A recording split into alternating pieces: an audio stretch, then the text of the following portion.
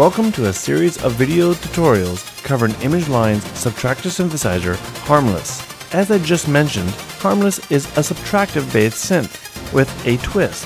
Harmless works with an additive synth engine, giving you the basis of a subtractive synth sound with the characters of an additive synth.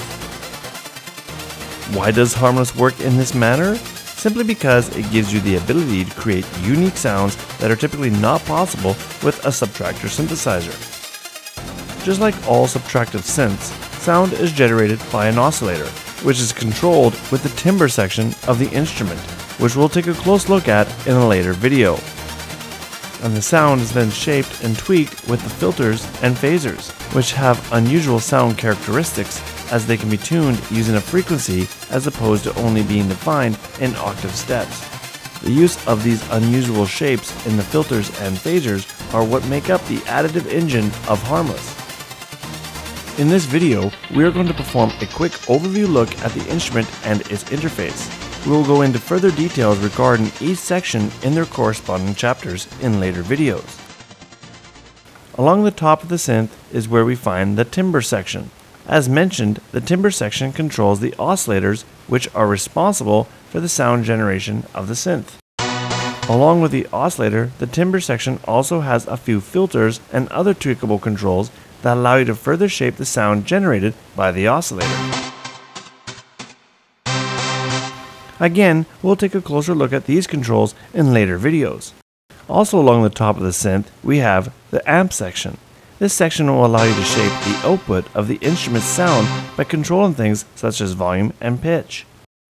Moving down to the middle section of the synth, we have various controls that are used to again add character and tweak the sound that is generated by the oscillator in the timbre section. Some of these parameters contain a phaser, a filter, a harmonizer, a unison, and an LFO. Of course, we'll be taking a more detailed look at each of these sections later on. Along the bottom, we have some of the standard DSP effects that are often used during the mixing stage of a production. We have a chorus, a delay, a reverb, and a compressor. By having these DSP effects built directly into the instrument removes the need to use external plugins within your host application. And again, we'll be looking at each of these effects later on in later videos. Along the bottom of the instrument is the hint bar.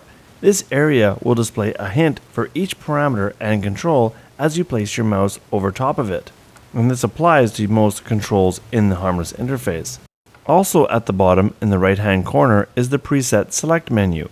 Simply click on the menu to open up a list of presets that can be used as is, or as a starting point for your own sound creation.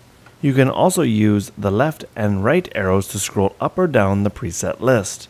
The preset list may look different depending on your host, as well as if you're running the instrument in standalone mode or with your host application. You can also set the instrument to its default state, which gives you a great starting point for creating your own sounds.